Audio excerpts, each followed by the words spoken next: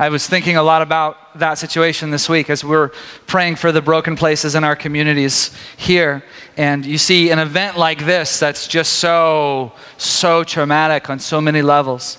And it's sad to see what the reaction can be. This is one of the reasons it's so good to get off social media. It's sad to see some of the reactions that can come with this kind of thing, because we end up, nobody knows what to do, right? So people are reacting and just saying or typing stuff in all different ways, wanting, how can I do this? Or this is to blame, or this is to blame. Well, one of the things that ends up happening is that prayer itself gets denigrated and like scorned.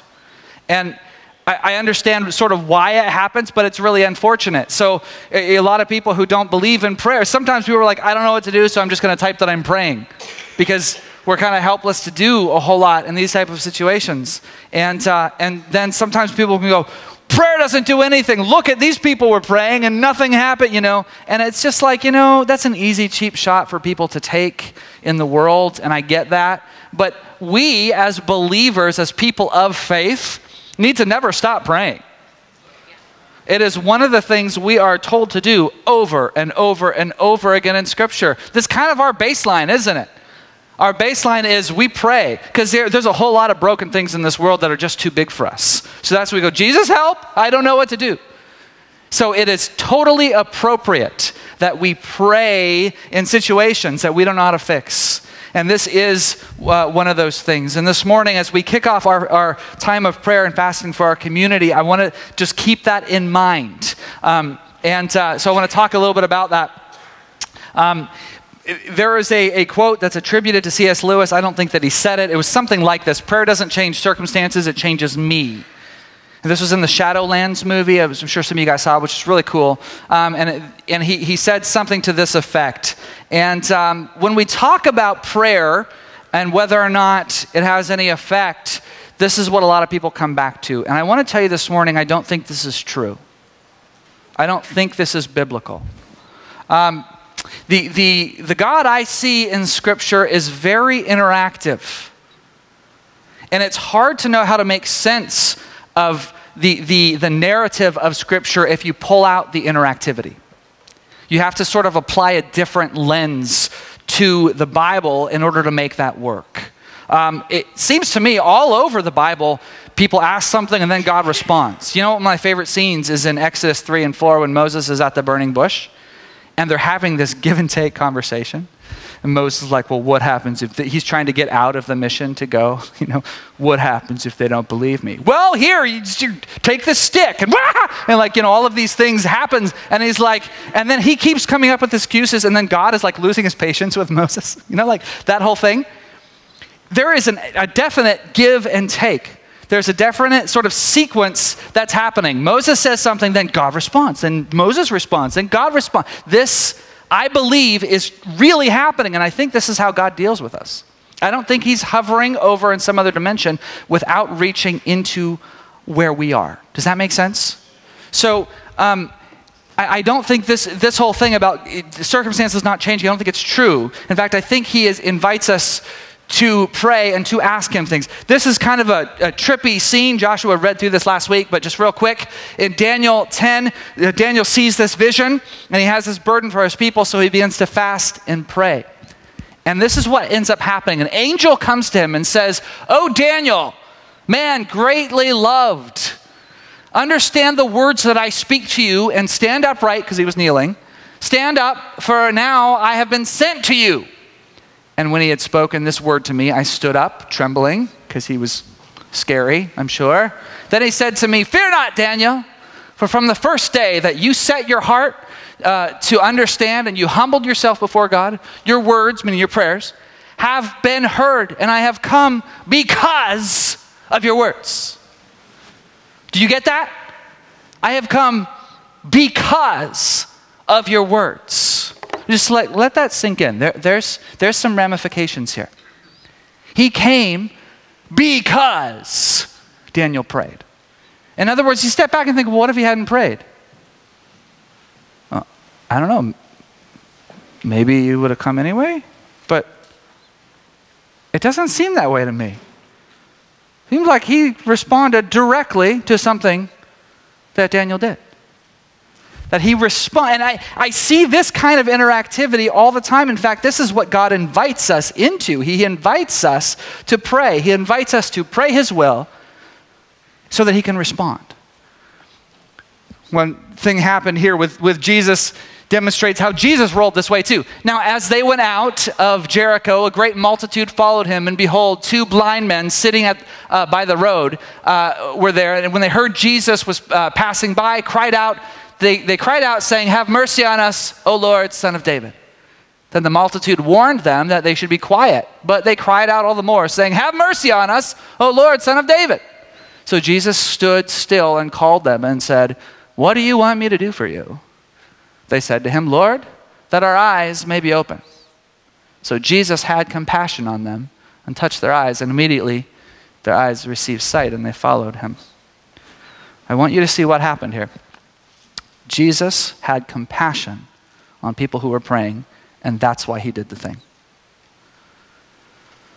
One of the things that always just amazes me when I read through the gospel is the number of times that Jesus, this is what seems like to me, okay? I don't understand all this, guys, and I know I'm going to step on some theological toes, but this is what seems like to me. It seems like Jesus is going off script. In fact, the very first miracle that he did seems totally off script to me. You can stone me for this because I don't know what to do with it all. But here's what happens. He's at a wedding. Apparently a family friend. Do you remember this? He's at a wedding, and this is a huge social event with all kinds of cultural things tied to it. So to be hospitable, be really hospitable is a big, big deal. And so they're at this wedding feast, which lasts a few days, and the hosts run out of wine. And Mary apparently is their friend. So what does she do? She comes to Jesus and she goes full mom on him. Jesus, they're out of wine. So what are you saying? They're out of wine. And he's like, "It's not my time. What do you..."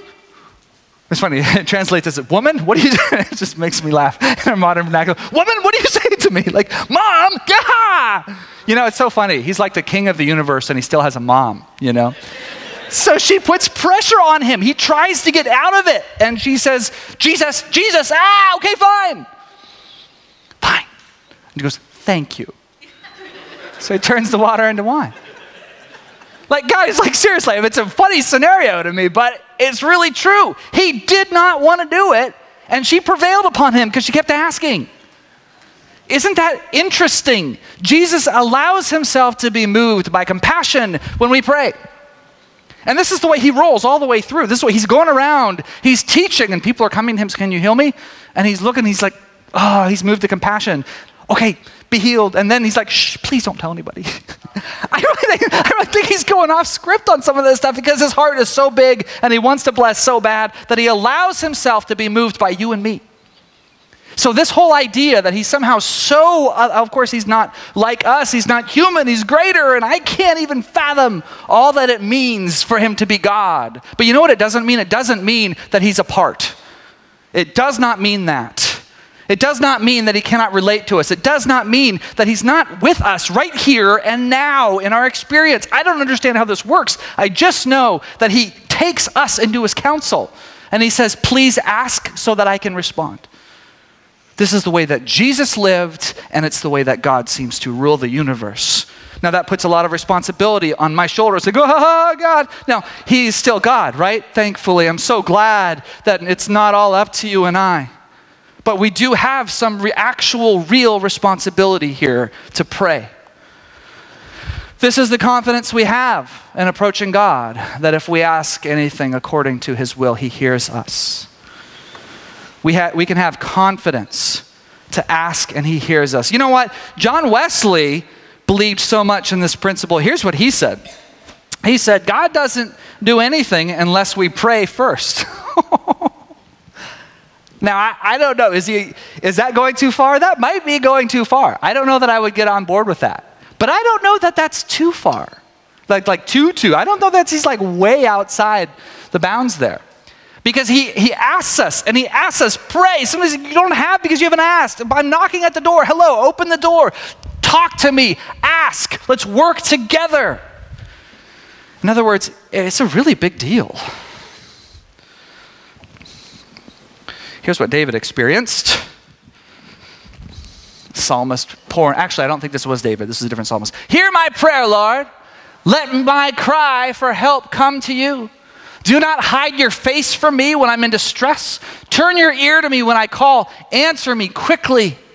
For the Lord will rebuild Zion and appear in his glory. He will respond to the prayer of the destitute. Do you hear that?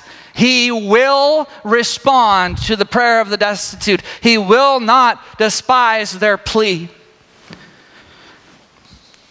This morning, we're going to pray according to God's will. This was Jesus' mission, and we know it's his will to see the ruins rebuilt, to see the broken places in our families, in our society, in Lane County, in our own hearts, those broken places he wants to rebuild, he wants to heal. We know that is his heart. We know that's his will because he told us it is. That was a mission of Jesus himself. And you guys know we're an active congregation. We are involved in a lot of different things that we talk about all the time. But we want to take these next few days, starting this morning, and pray into those things and not just do. You know, we want to pray because all of the stuff that even we're involved in is too big for us. So what we're going to do is pray through these different aspects then of Isaiah 61 because we know it's his will. So we're going to pray according to his will, and we're going to expect that he's actually going to hear our prayer, and then he's actually going to respond. See, this gives me hope here that he actually hears me. Isn't that good? He really does hear you, you guys. He really does want to answer these prayers. So what we're going to do is focus specifically on some stubborn areas.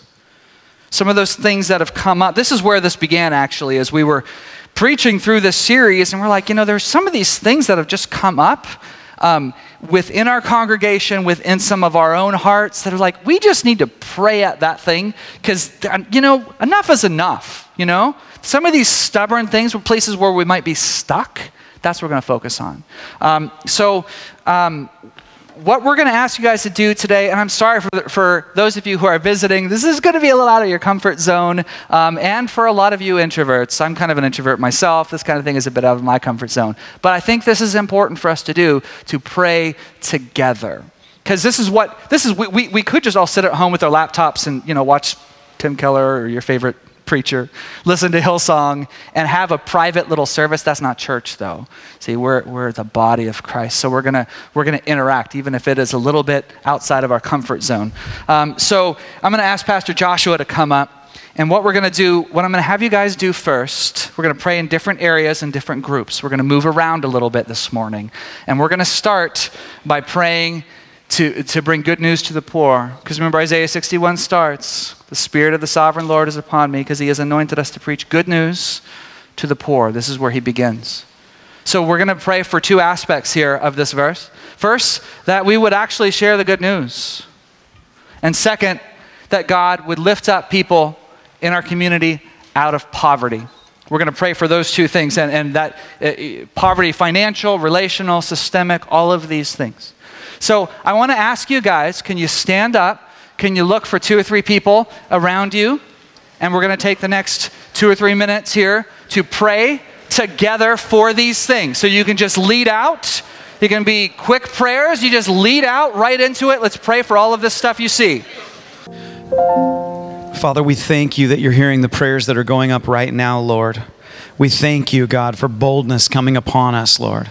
We thank you, Father, for the opportunity to share the good news of the kingdom and to see poverty eradicated, Lord, relationally, systemically, and in every way. In Jesus' name, amen. Amen. All right, so you can find your way back to your seat. Now we're going to change it up just a little bit. I mean, don't get too comfortable, but you can at least get, somewhat geographically to a spot where you felt you belonged a moment ago before we reassign you. See what we're doing there? All right, here's the next one that we're going to do. This time we're going to do some identificational intercession. Doesn't that sound awesome?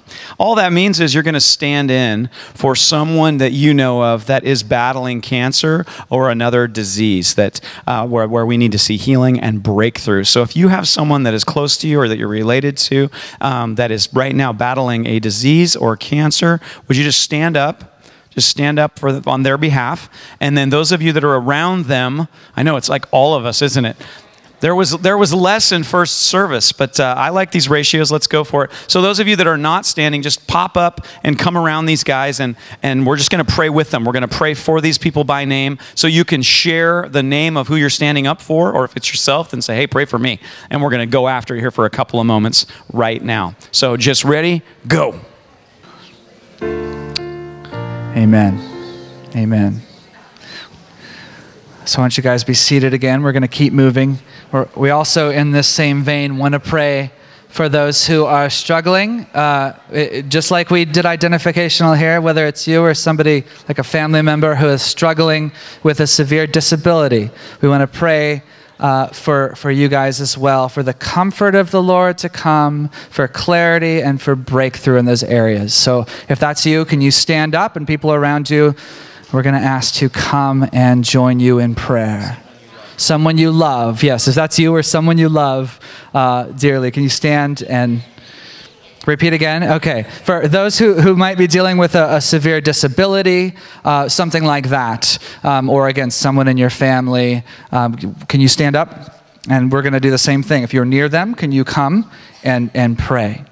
All right? I know we're having you move a lot, but you see them? Can you surround them? Good job, guys. Father, we thank you that you're hearing every prayer that's coming up right now. Lord, we don't pretend to know always how to pray, but we are lifting up every one of these situations for your grace, for your wisdom, for your breakthrough, for your care, and for your desire and will to be done, Lord. We pray, Father, in Jesus' name. Amen. Well, you can stay in your loose-knit group for a minute, because our next assignment is going to be groups of 5 or 6. And so, yeah, get in a group of about 5 or 6 people. Go ahead, just pick. Just look around and be like, you look great, and then count to 5 or 6. And here's what we're going to do. We're going to pray to proclaim liberty to the captives and the opening of the prison for those who are bound. And these are things that we know, that we've seen around us, where people are bound by addictions, alcohol, opioids, pornography, and busyness. How many of us love busyness? We talked about social media a moment ago, a total culture of distraction. Workaholism, right? Running away from reality sometimes. So if people that are caught in these addictive cycles, so we're going to go to town right now with praying for those, and feel free in your circle to just be praying out however you want to pray, but we're just going after it. So go ahead and begin praying into these areas. We're going to stay in your groups, but now we're going to start switching our prayers. We're going to pray for those who mourn, those who have lost loved ones recently, and those who are dealing with broken relationships, especially in family. Keep going. Father, we thank you, Lord, that you're in the midst of every situation. Lord, thank you that you're hearing our prayers, God. Thank you, Jesus. All right, the next, we're going to stay in the same groups here. The garment of praise instead of a faint spirit. We want to begin to lift up those who are struggling with mental illness, depression, anxiety, suicidal thoughts. We're engaging that, of course, as a church in many different ways. We're super excited about Elrod and different initiatives that are happening in the schools where, God is moving. So you can lift those things up. But I want you to also lift up those that you know of that are struggling right now. So feel free to pray by name, pray for those. And as you guys are praying, there's a point of focus I want to bring, that God would lift shame off of this whole situation. Just that... in fact, I'm just going to launch it that way, and then let's go to groups. In the name of the Lord Jesus Christ, we just ask, Lord, that you would lift shame off of these situations, these places where people have a faint spirit, Lord, be it through depression or anxiety or mental illness. And we just declare that shame, you don't get to be a part of this in Jesus' name. And we're not going to judge people that are going through this. We're looking for you to bring healing, God. Amen? All right, go ahead and go to your groups. Let's just go to prayer and go after this.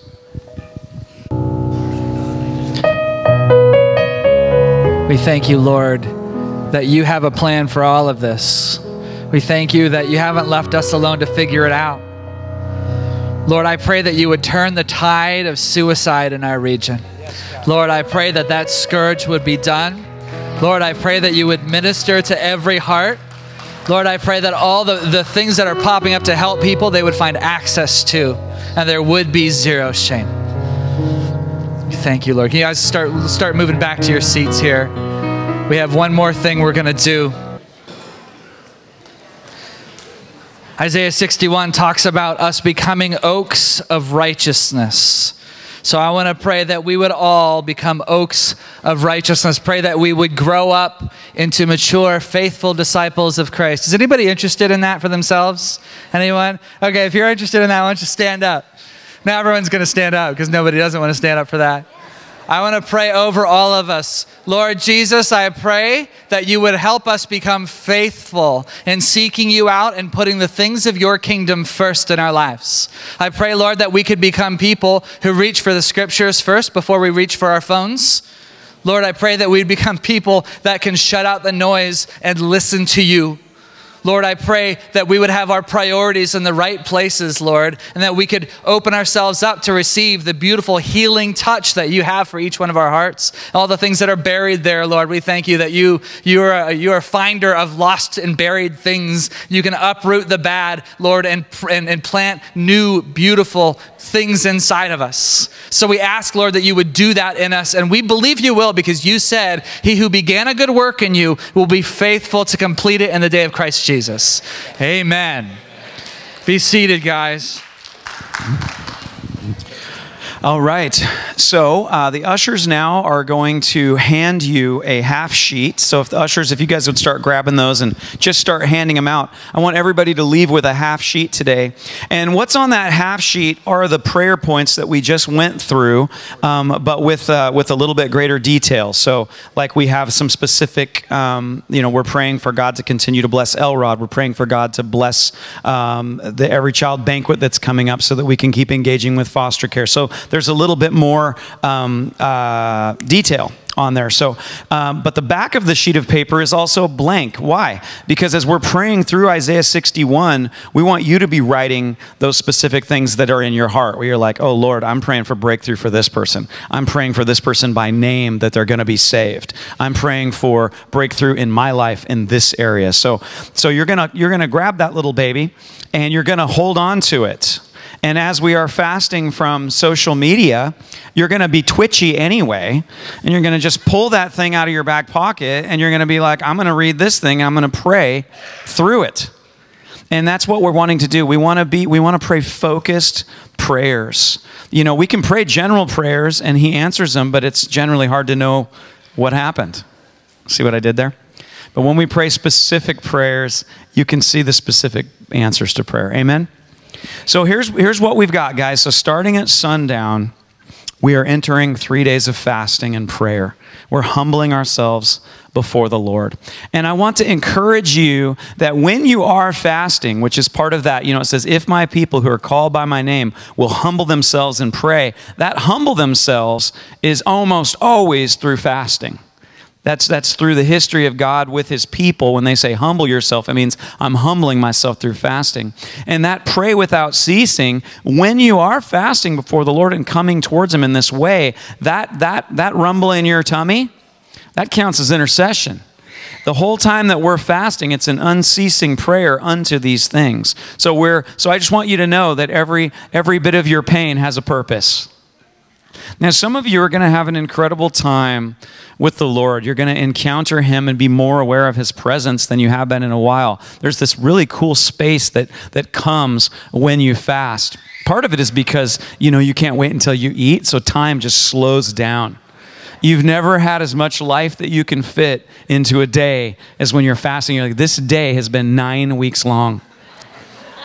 And it's filled with the presence of the Lord. So some of you are going to be more aware of the presence of the Lord in this season. It's going to be wonderful.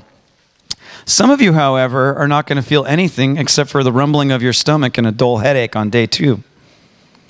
It's just a fact. Some of us are going to have that experience. But what I want you to know is that this isn't about having an existential experience. although some of us will. This is about humbling ourselves before the Lord and saying, God, my strength isn't enough. My wisdom isn't enough. But you are enough. And unless you move, God, we have no hope. Unless you come and answer these prayers, Lord, then it's just going to remain as it's been. So I'm humbling myself, Lord, and I'm praying to you and saying, Lord, my hope is in you. So I want you to know that whether you have a really wonderful time fasting, which some of you will, or whether you have a challenging time fasting, which some of you will, or maybe a mixture of both, it's absolutely valuable and precious unto the Lord, and he is hearing our voice, and he will answer our prayers. Amen? So I just want to encourage you, it all counts. But keep that sheet with you. Keep that sheet with you. And when we come together on Wednesday night at 6:30, we're going to have a short time of prayer, and then we're going to share some testimonies of some of the things that God's already answered the prayer. Last time we did this, it was wonderful. There were several people that we had written their names down, and they got saved in those 3 days. They gave their life to the Lord in those 3 days. That was amazing. There were a couple of healings that happened and some relationships that were turned around that had been locked up for years, and God restored relationship. So God answers prayer. It's going to be a wonderful time. So we'll come together and rejoice at 6:30 on Wednesday together, and then afterwards we'll go break our fasts. Oh, yeah. So let me pray over you guys. Are you guys ready to do this thing? All right. It's going to be worth it. It's going to be fun. Red shared last service that one of the things that he's done in the past, and one of his early fasts, was he had a really bad headache, and his stomach was rumbling, and he was getting kind of grumpy. And so he told his body, hey, you knock that off or I'm going to fast 3 more days. And so that worked for him. I go the other way, and I tell myself, like, I know, baby, it hurts so bad, but we're going to get through this, and then I'm going to give you whatever you want. So whatever gets you through, keep the faith, all right? Lord, bless us as we fast. Lord, let a spirit of joy come upon us in intercession, Lord, as we call out for your purposes to be released in our lives and in the lives of those that we love and in our cities. In Jesus' name. Amen? All right, guys, we'll see you Wednesday. The prayer servant team is coming forward. If you'd like some prayer, please come get encouraged. Some of you probably need prayer now, like, pray that I make it. Anyway, God bless you guys.